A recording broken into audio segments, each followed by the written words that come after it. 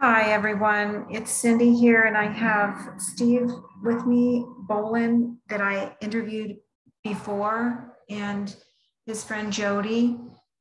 Um, Steve and his family, and Jody and her husband lived in the same lake house complex at Dinosaur Adventure Land. So they knew each other very well, and they all left together after what I just found out. I didn't realize this because Kent lied on YouTube and said that he booted them out because they were lazy. The reality was that they were seeing cult-like behaviors and they didn't want to be part of it. And so we have so much to share. We're going to have a hard time staying on track. So if you don't mind, I'd like to start with that meeting. I believe it was April 9th, 2020, the meeting with 7 witnesses. I just found out Jody's husband was one of them, and I knew that I was forgetting someone, but I didn't realize it was him.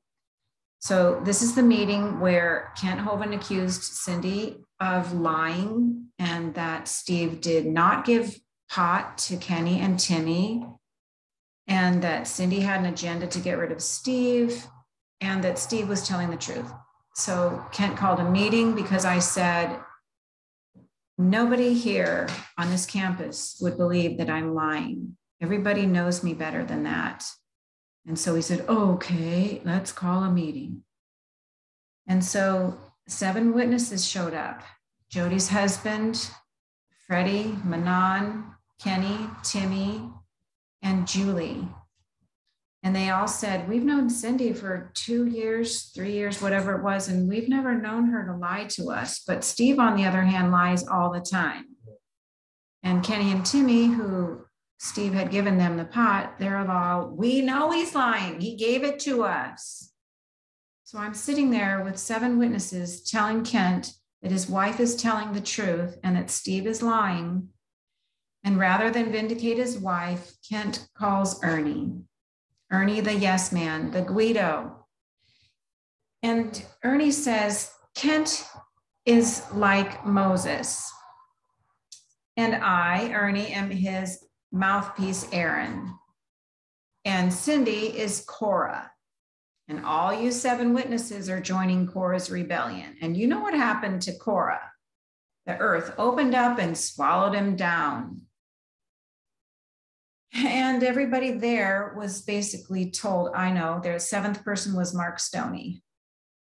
Everybody there was told that if they helped me, if they talked to me, if they texted me, if they continued to say that I wasn't lying, if they talked about this matter any further, they would be kicked off campus.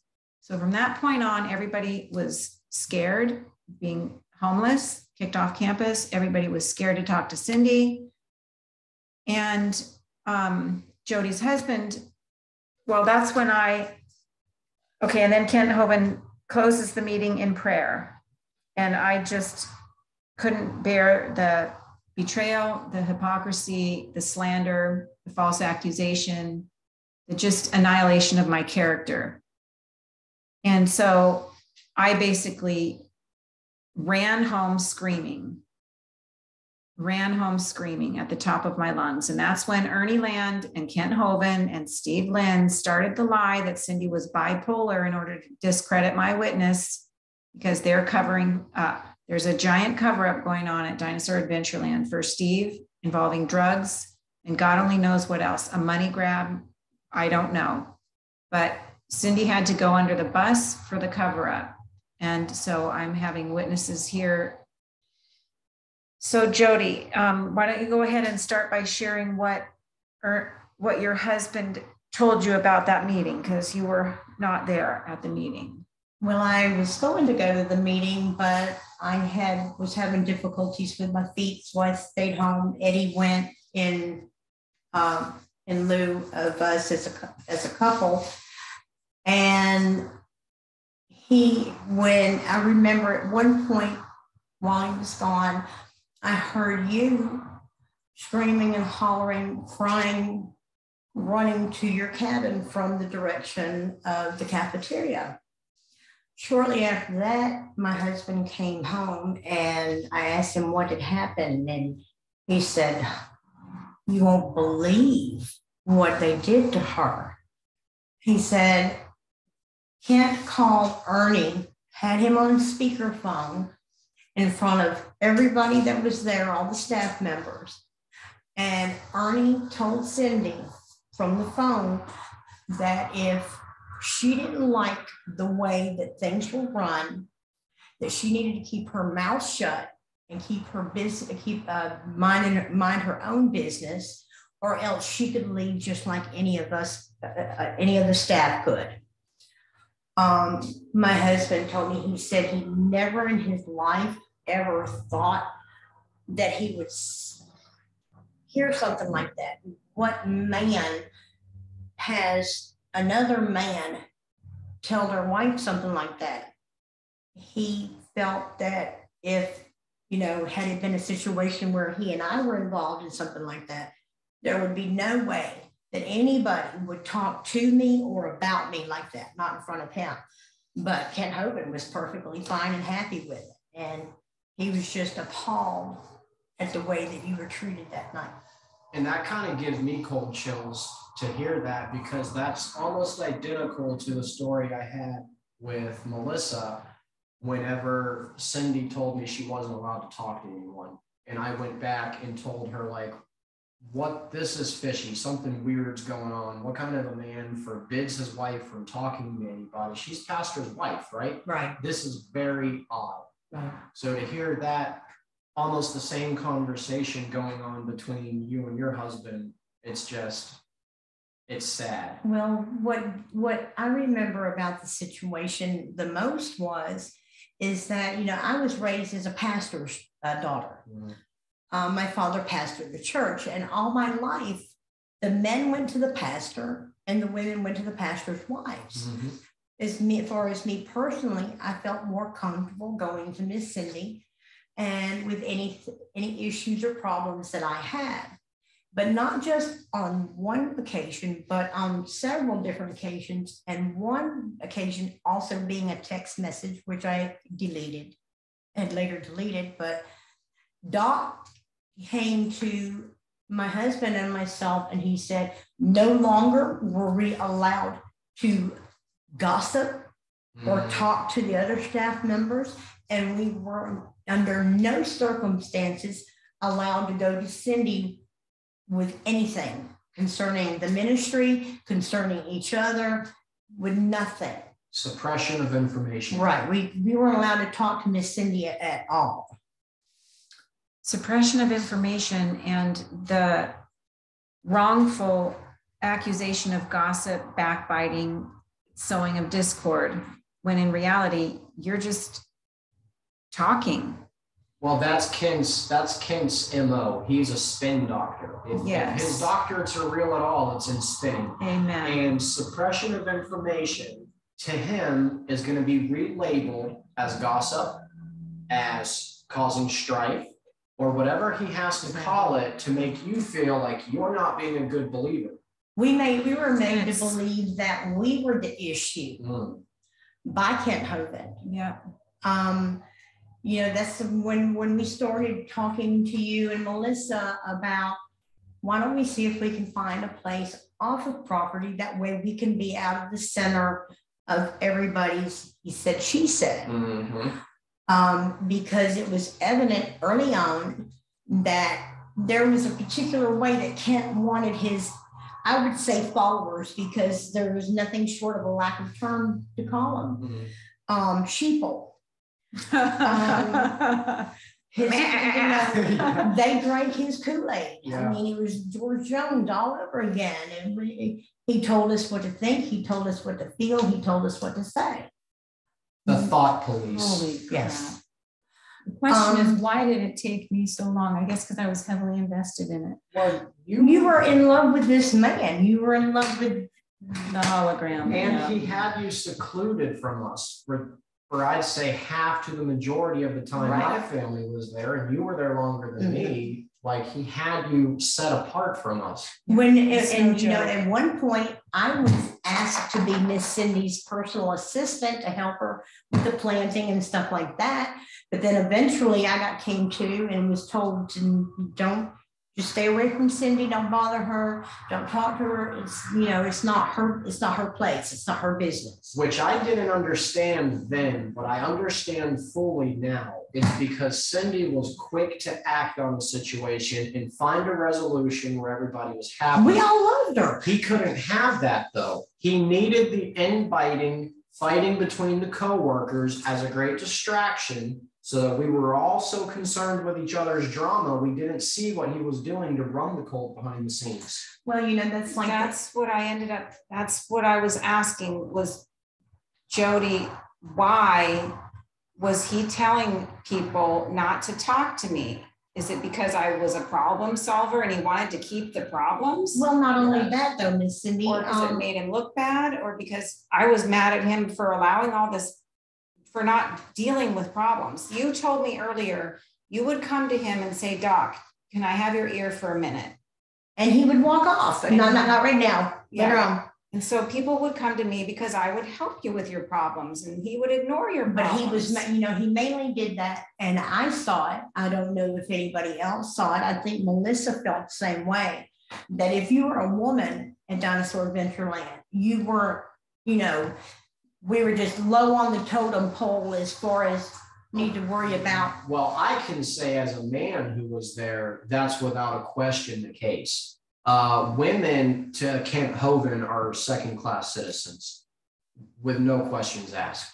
We were there to fulfill whatever it was that he needed to be done.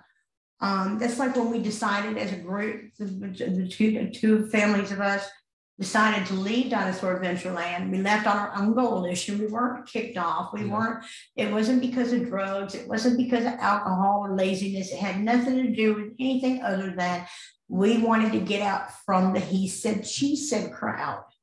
We wanted to quit being the center of their attention, and Doc was making us the center of attention. He wouldn't judge with a bipartisan mind.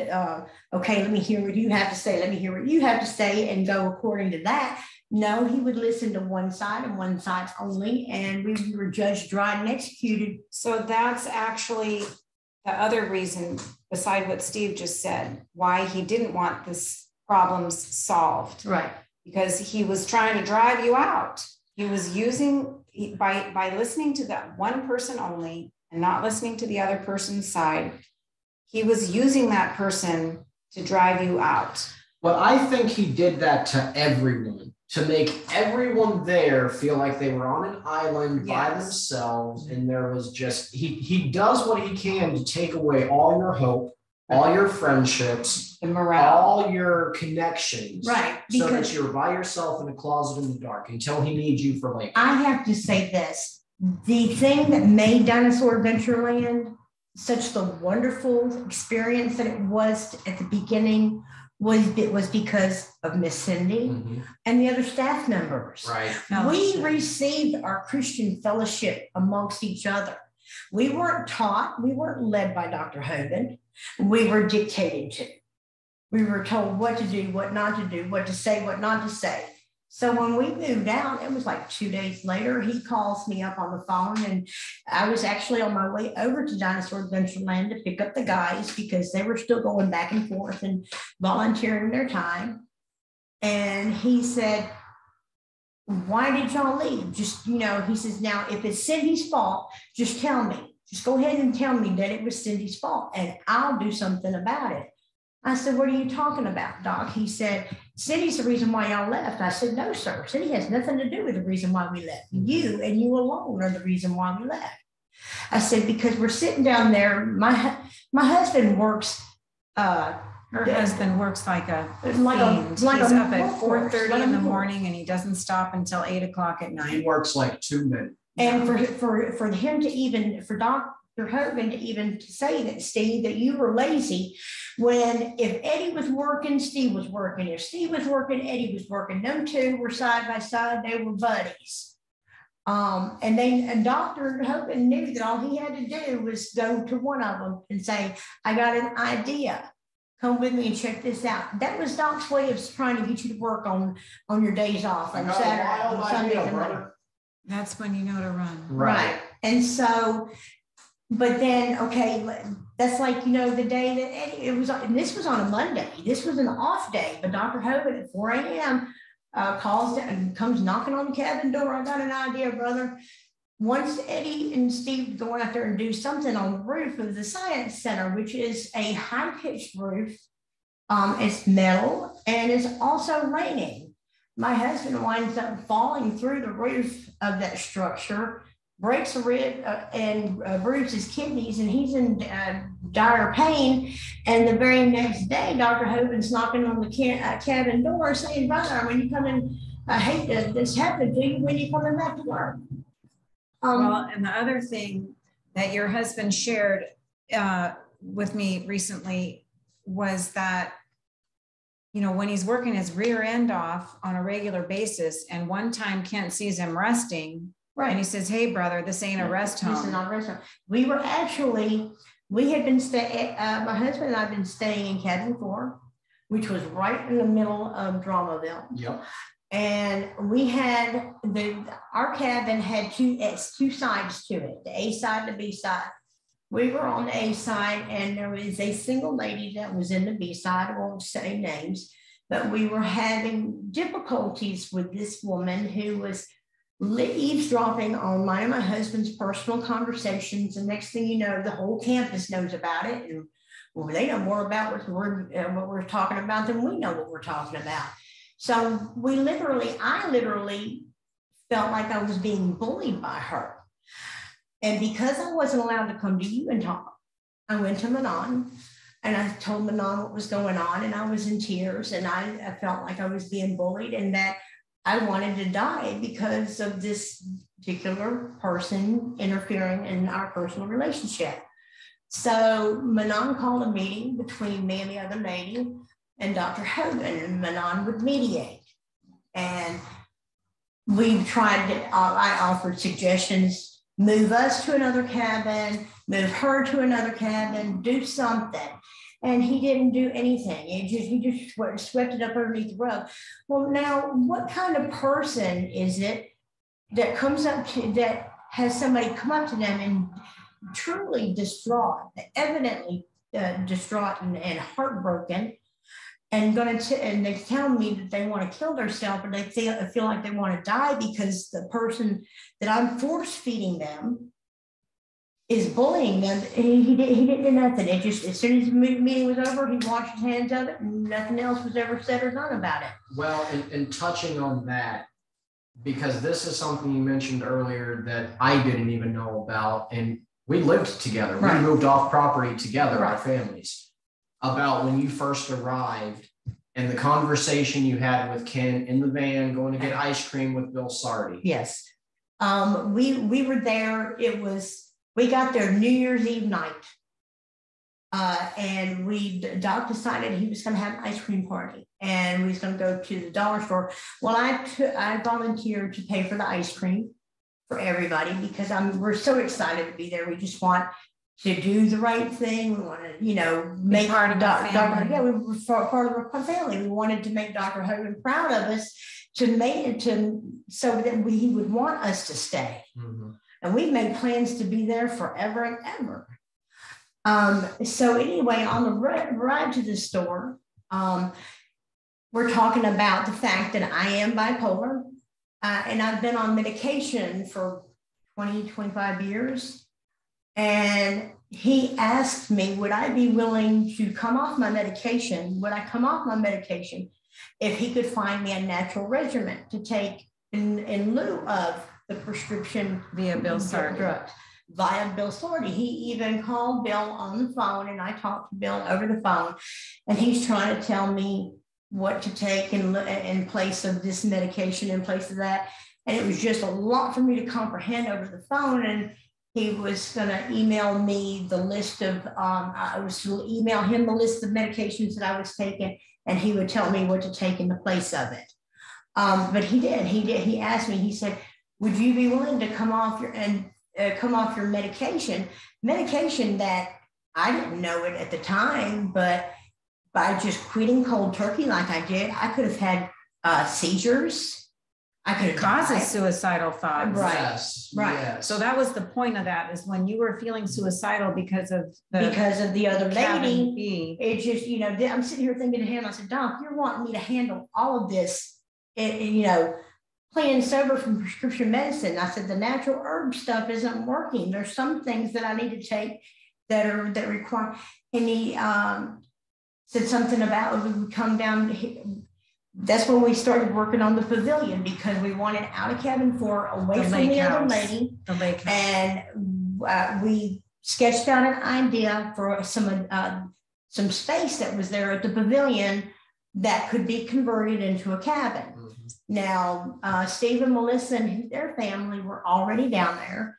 And it was perfect for us. We'll be next door neighbors and buddies and stuff like that. So within a day, it was a dream. We threw that cabin. Right, we threw it right. So we're already down there alone. We were so excited to have you guys down there. You guys built that cabin within a day. On day 2, we were moving our stuff from cabin 4 down there, and I think it was like on the 3rd day, y'all just said Doc decided he wanted to go ahead and extend the pavilion out and add another couple more rooms, so your children have a place of their own and not right up underneath you. And it just so happened that Eddie had been sick, and he had been sick for several days, but he was working anyway from 4:30 in the morning till 6 o'clock, sometimes till through dinner. And I remember he wouldn't come to dinner. We were just basically cleaning around the pavilion, relaxing, not killing ourselves, because y'all just kill yourselves on your days off. And he comes down there and sees that we're talking and laughing and whatever, and he says, "This is not a rest home." And he told Eddie to get up there told you and Eddie to get up there to the other cabin to help put up the drywall. Freddie's cabin. And Steve just told him, said, "Doc, we don't care for Freddie, because Freddie's the one that's causing the drama, and yet you want us to go up there and work on his cabin." And he's the one that's telling these lies about everybody. And Doc said, "Either get up there and work, or y'all can get out and leave." And it was at that time, after he left the pavilion, we as a group sat down and decided that we were going to take our monies and pull it together and find a place. And we did within a week. Within a week we were gone. Yep. And I'm so glad you decided to do this with us today, because you brought a lot of extra that I didn't even remember, specifically the tile guys. Yes, the tile guys, we were it was after we had moved out. Mm-hmm. We were back. The guys, like I said, the guys were going back and forth. Wait, before you tell that story, I want to say something here to our audience. We're not trying to do a Kent Hovind bash. It feels like it might feel like a Kent Hovind bash. And we are all hurt, upset, but primarily we are here because people from all over the world go to Dinosaur Adventure Land with stars in their eyes. Many of us, all 3 of us in the room right here, sold everything to move there for life, thinking not for a hammock, not for a rest home, because we wanted to give our lives in service to the Lord. Right. We wanted to go there to work. And Kent Hovind promises on YouTube, if you work, you get room and board. And we part just of the family. And it was anyway, until he kicked everybody off. Well, we were family amongst each other. Kent Hovind was no part of that family. Right. He separated himself. He was better than us. But point being, we're trying to warn people. And particularly a point you brought up about your husband. He was a brand new believer. He wanted to hear the word.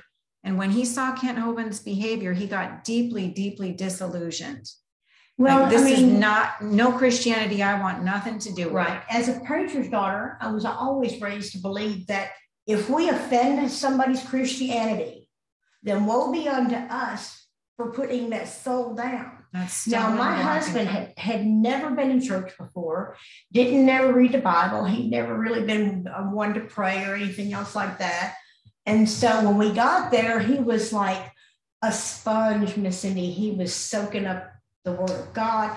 He was soaking up the prayers and the testimonials and the devotion and the dedication from all those staff members. And at first, Dr. Hovind was involved in everybody's life, but then as the newness wore off, then the disillusions started coming to light. And that's what crushes me. His spirit was destroyed by Kent Hovind and Dinosaur Adventure Land because of the things that went on there and continue to go on there. Well, that being a stumbling block, whether willingly or ignorantly, for instance, telling new believers that if you're not reading the King James and the King James solely, you might as well throw your Bible out. I've heard him say this, and that's mind-boggling to me, because if you don't comprehend the scriptures you're reading, you're not going to read it. It's going to be a dust collector. Well, that's like me being raised Pentecostal. We believe in speaking in tongues. And to have my new leader, my new pastor figure, put down speaking in tongues, it kind of hurt my feelings because that's the way I was raised and that's the way I still believe. That's how I felt when he would not allow me and Melissa to observe Shabbat. When he told me there was no way I could take off Saturday, even though I offered to trade him, I would work 6 days a week to have Saturday off. And he needed someone to work Mondays anyways, and everyone else was off. I thought it was a godsend. He would not agree to it because he knew that was my faith.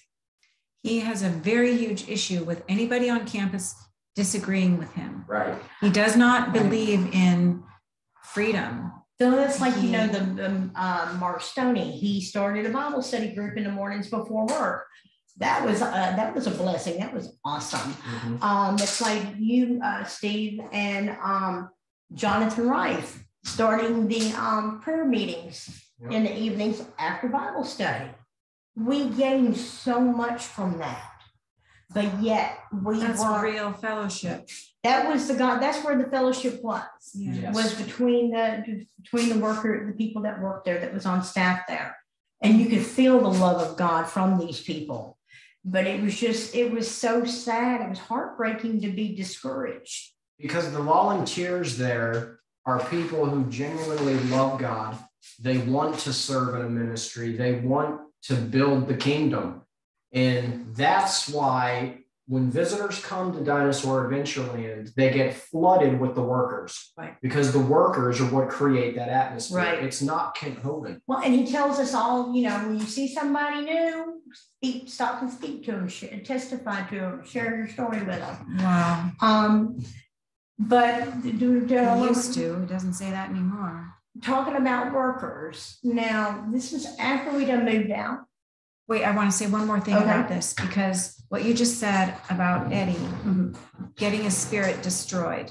Okay, that's why we're doing this. Right. And that's why I was so adamant about Kenny and Timmy, because Kenny and Timmy were new believers also. And they came there specifically to be clean and to leave their old life behind.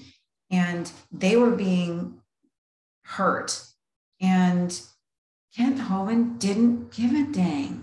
And I was going to stick up for what was right. Anyway, we don't want new believers going to Dinosaur Adventure Land thinking you're going to serve God, thinking you're going to grow in Christ, and then have you be disillusioned, get devastated, get hurt. Right.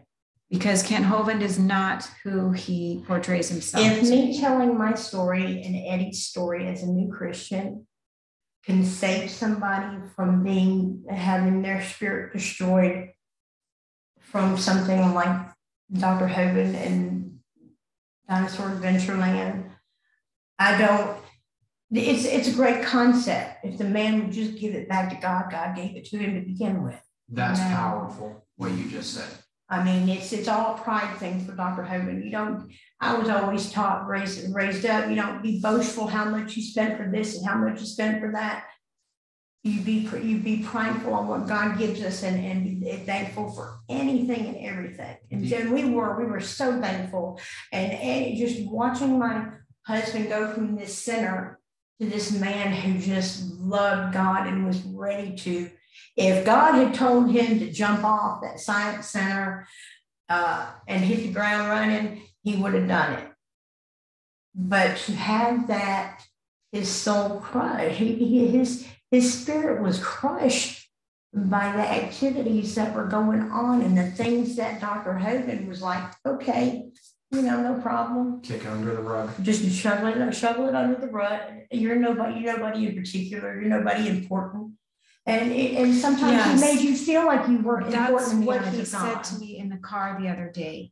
Eddie said to me that when Kent said, well, this is not a rest home, it just, his stomach sunk, like he just gotten punched in the stomach, because it made him realize Kent Hovind didn't appreciate how he had worked so hard. Mm-hmm. It made him realize Kent Hovind is willing to talk about him like that. Right. And that's what made him get up and go. It makes you, nobody going to treat me like that. It makes you realize that the value you thought Kent Hovind had on you was fake. Right. The whole time. It makes you wonder how much of Kent Hovind's talking to you was lip service. Yeah. Because if any man of God, any woman of God, any Christian, when they see somebody who is a new Christian or a struggling Christian, would do anything or say anything to uplift them and make them encourage them. And there was sometimes, you know how your kids, when they're little and they look at you and they're not hungry because you just fed them breakfast, but they're standing in front of the refrigerator wanting something else. It makes you, it's almost like what you would expect the way that Dr. Hovind was doing with Eddie and the other new Christians. I see you want something else, but, you know, I'm going to deny you that. And, you know, he referred to himself to us as pastor. Okay, as a pastor, then lead us. He ain't no pastor. He's a teacher maybe, but he's not a He doesn't have pastor. A shepherd's heart. He presents himself as Moses, but he's actually Balaam. He's a prophet, but it's a false one. I would tell anybody like us doing what the donkey did to Balaam. Yep. God made that donkey talk to stop Balaam from being foolish. Yep. He put that donkey in the road so Balaam would not go down the wrong road. Yep. He made that donkey talk for Balaam's sake. And God has put us, Mark, you, Jonathan, Paul, two Pauls, many people have been speaking to Kent Hovind. Mm-hmm. And he, just like Balaam, will not listen. One thing I want to clarify is because I know that Dr. Hovind gets a lot of his donations and his from the community that watches his videos on YouTube. And I've sat in that YouTube room and listened to his Bible studies and everything every day, every night for the 5 months that we were there. And after we left, there was a Bible study done where he was talking about how he needed these particular types of workers to come and help him do things. And they were the people that we met were from Texas. It was a small crew of people that were laying tile at the pavilion in those cabins that we built, those rooms that we built, because it was all concrete floor. And we were there. I was there to come pick you guys up. And I walked through and seen what a wonderful job they were doing. Mm-hmm. And they were actually done for the day. They were packing up. I said, how much longer do you think you'll be done before you're done?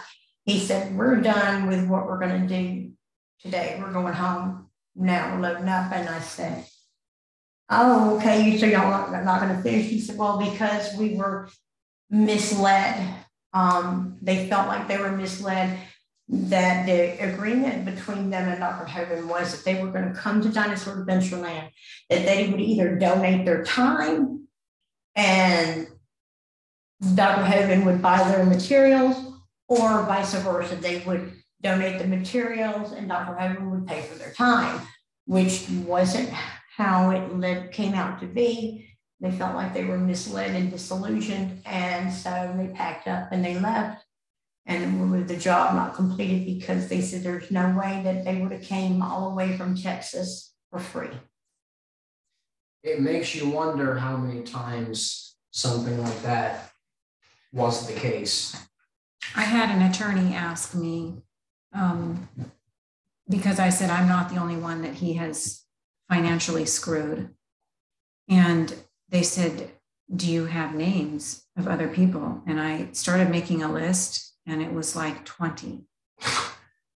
I have no problem believing that. If these interviews could do anything, if they could stop people from selling everything they have to go serve in the ministry for life, only to be kicked off 6 months later with nothing more than a bus ticket and no destination, then these interviews served a purpose to protect God's sheep. The other thing is the sheep that do decide to go anyway, don't believe whatever he promises you. And this was my mistake. When I came in 2016, Theo did try to warn me, and 2 or 3 other people that were on campus at the time, they said, Cindi, if he promised you that RV, don't believe him. He does not keep his promises. He does not keep his word. And I came anyway, and sure enough, no, well, you can't have that RV. And, you know, in the beginning, you have no idea the underbelly of Kent Hovind. And so you just figure, well, it was just a misunderstanding. Yeah, well, you know, that touches on another point. And I want people to understand this, because he's always got new people at the beginning of his broadcasts. You know, guys, did your family love this place? Is this a cult? Okay, you guys see it for yourselves now. I want these people to understand 3/4 of the people he's interviewing and verifying that it's not a cult have only been there a day.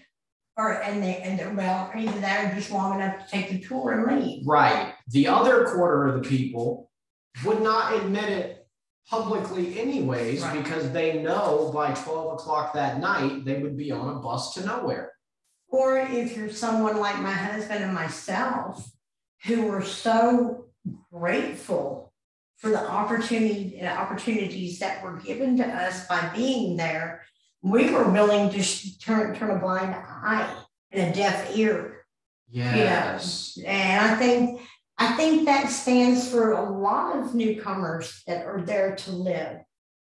They've got this they've been given this grand illusion of something wonderful. And as time ticks on, the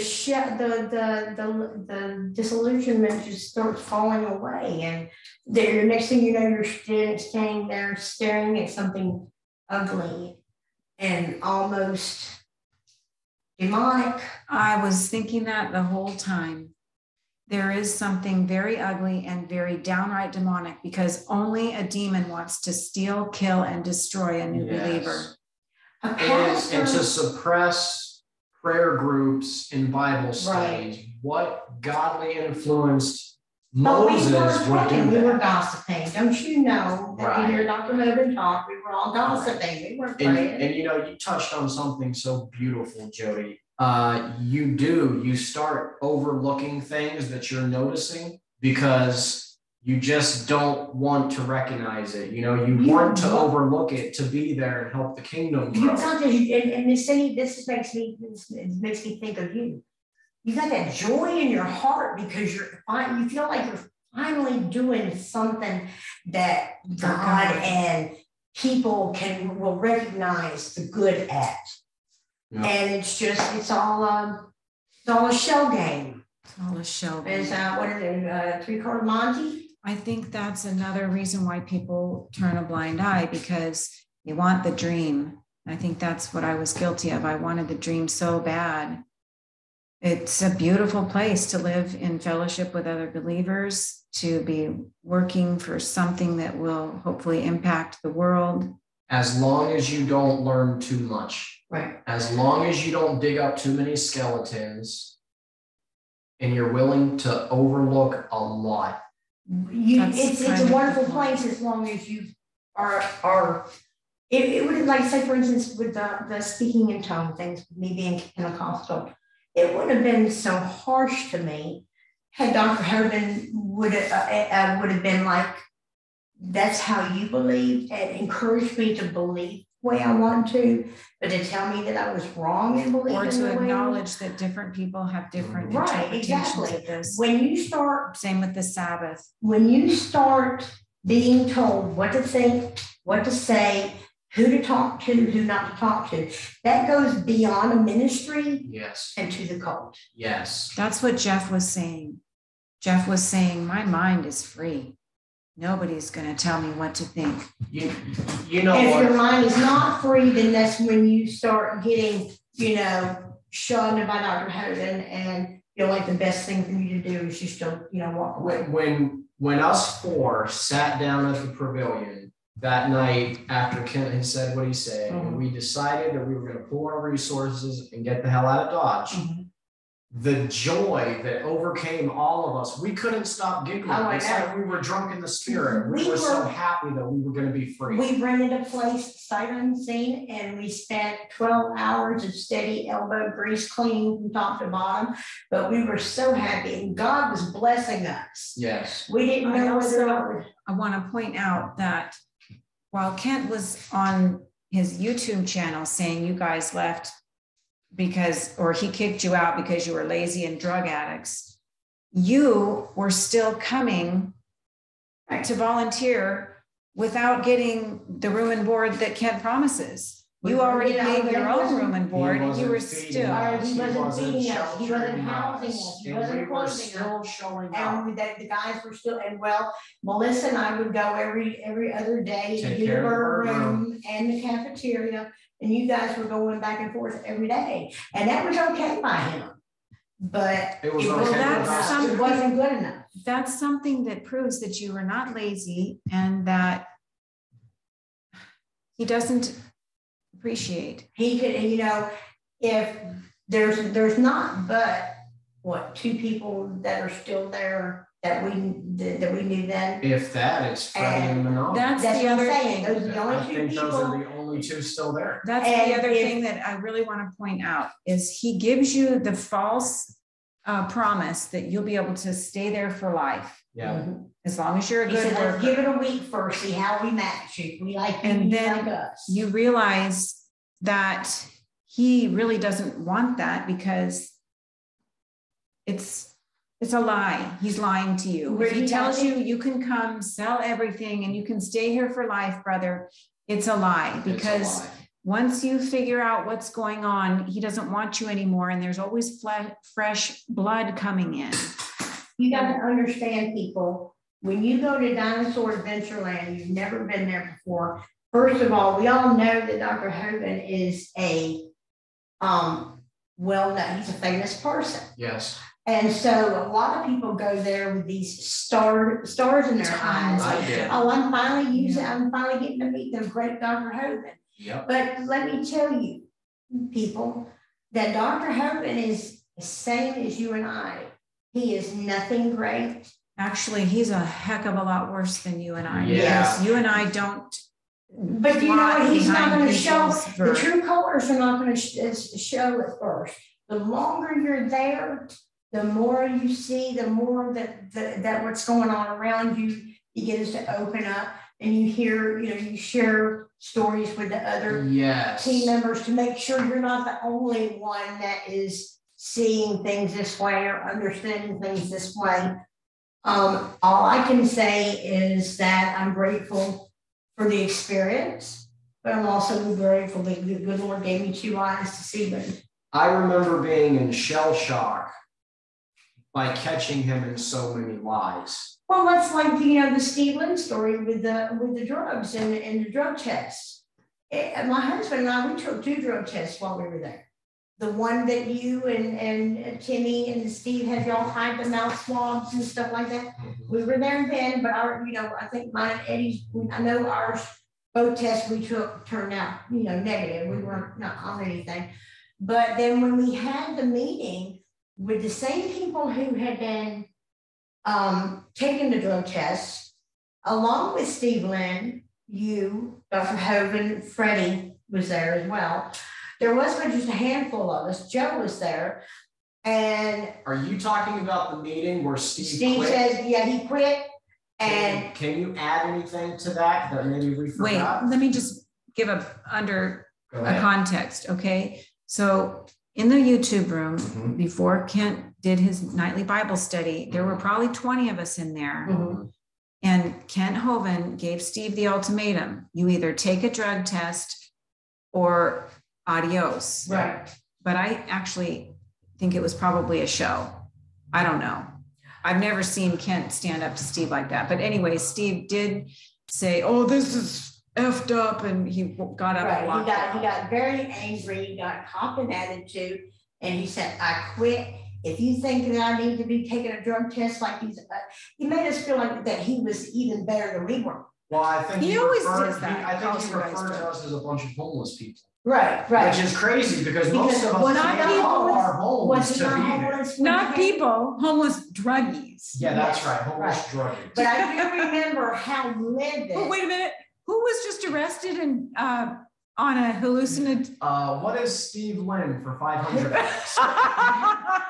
Who was it that made a midnight trip to DAL to? Yeah, that's on my channel. I laughed so hard at that midnight tour. The midnight tour. Who does that? Now, a drug addict? The only thing and you could tell by the way he was talking that he was high on something. Yes. But do you remember, Steve, when we were down in the pavilion?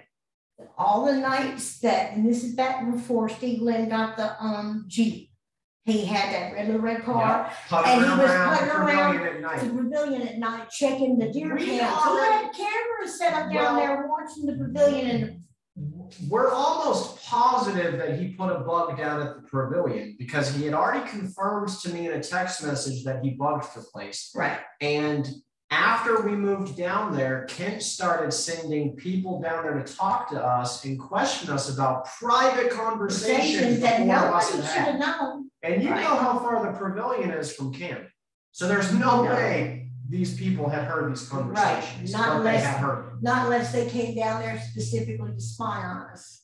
Yes. But there was a lot, that's like, when I went to Ernie and mentioned to Ernie about Steve got the deer cams, because Steve admitted to us at one time that he had deer cams down there. He just wanted to protect the ministry and make sure nobody was doing illegal drugs on the property. Anyone but him. That's called projection. Right. But we would witness this, and it came to our attention that he had mentioned something to one of the other staff members that there was a camera placed around about cabin 4, Freddie Manon's cabin, around there. Mark Stoney, as a matter of fact, he said, yeah, that we were being bugged because a lot of people like to congregate on our porch after church on that is so sick. And he would be watching us. And I told Ernie about this. He said, now, there's nothing wrong with video and audio surveillance in common areas. I said the front porch of cabin 4 is not a common area. And that's something that people who visit need to know beneath the shadow of doubt. You will not go there to visit or stay and have any level of privacy. You are being listened to, and there's a very high probability that you're being watched, even in your most intimate moments in the privacy of your cabin or wherever you're at, you're being watched. And it's not just you, your wife. It's not so much as maybe it could be coming down from the home office. It could be coming from Dr. Hovind. I think a lot of it has to do with the paranoia from Steve Lynn himself. Steve is paranoid, and Kent and Ernie are wrapped around his baby pinky. Well, that and the false illusion that there is a board. Okay, there are a certain amount of persons that make up a board, but Right. they're nothing more than a group of yes men for Kent Hovind. If Kent Hovind says do this, it's going to happen. We've always called Steve Lynn the cash cow. He's not going anywhere. We often wonder if Steve Lynn's The got something golden over calf. Hovind. Yeah. The golden calf. But you know, it's like, okay, if we know, Cindi, if you or you, Steve, or myself, or anybody that works there were to steal from the tens of thousands of dollars from the ministry, and do the things that Steve Lynn has done and still carry a key to the office door, really blows my mind. And donors Need to know. supporters of Dinosaur Adventure Land need to know that they have an active criminal working on their board and handling their monies and their videotapes and Jody, stuff. he's an outside vendor, Oh, like well, the garbage. Sorry, he's not an outside vendor. Yeah. If So- that be the case, then my husband was an outside vendor. Kent will say that he is not on the board, but he has all the passwords, all Well- the bank account information. He gets the mail. Well, he and flat out gets all the refused to checks use out of passwords. I have heard from a birdie audio with Kent asking Steve to be on the board. Yes. I still have access to it. So Yes. Kent can say Those are whatever on he my wants, but just like every other situation, Kent is a liar. If Well, Kent's he ever will told lie. the truth, it was on accident. Well, when He when will Steve- lie using a truth. when So Steve for told example, them- hold on, I'm sorry.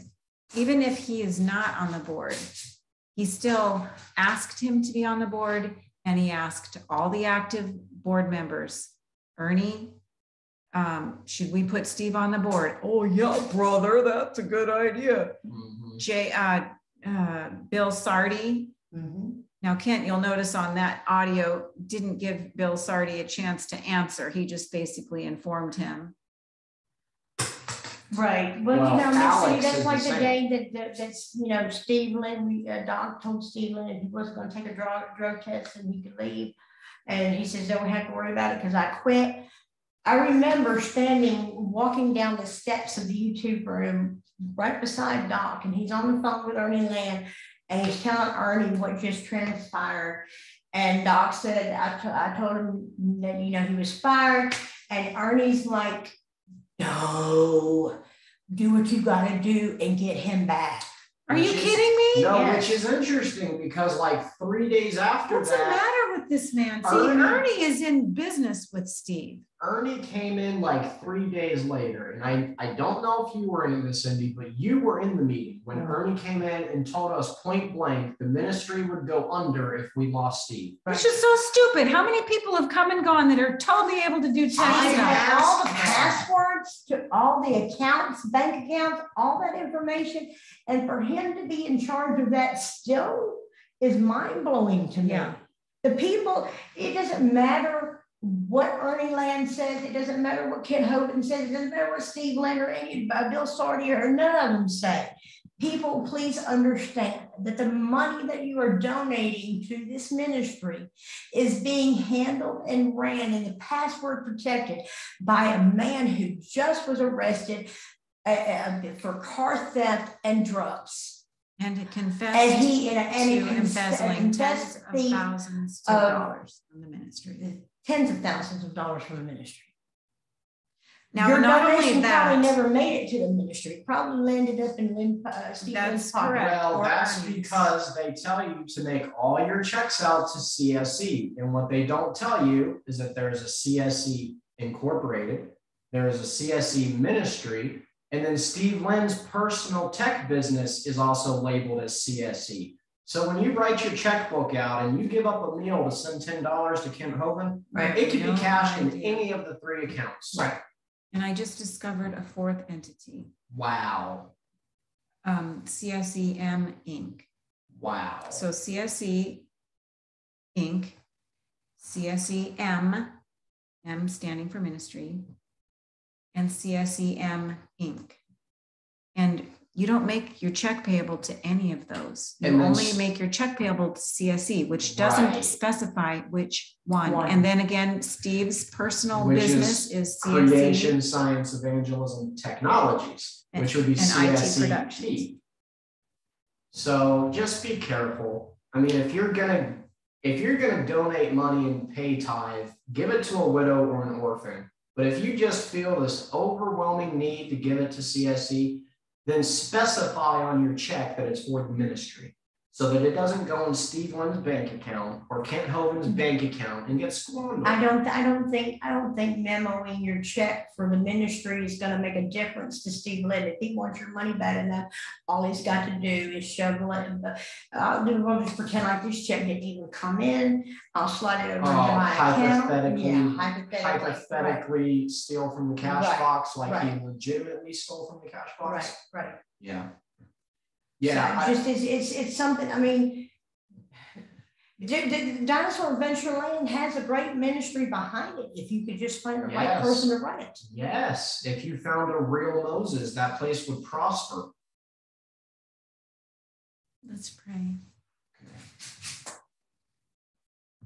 Heavenly Father, I just pray that you would take this information, give it to the right ears, save people from getting hurt,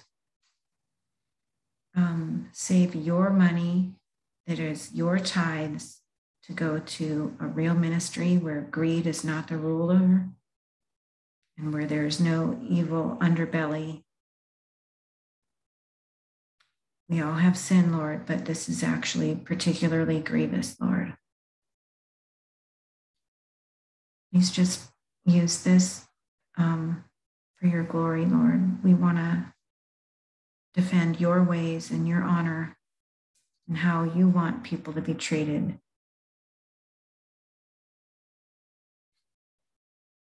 Either one of you want to pray? Yeah, I will. Lord, we just pray that you would keep a humble heart on us and let none of this be out of retaliation or from the hurt that he caused any of us, but let it be with the heart of warning our brothers and sisters and preventing them from feeling that hurt, and just allowing us to help protect your sheep and giving us the opportunity to tell the truth, because you won't hear much truth from the other side. And we just pray that you would always guide our steps and that you would be our guiding light. And we ask this in the name of your son, Jesus. Mm-hmm. Amen. And here comes Edward. Oh, is he? Yeah, you wanted to do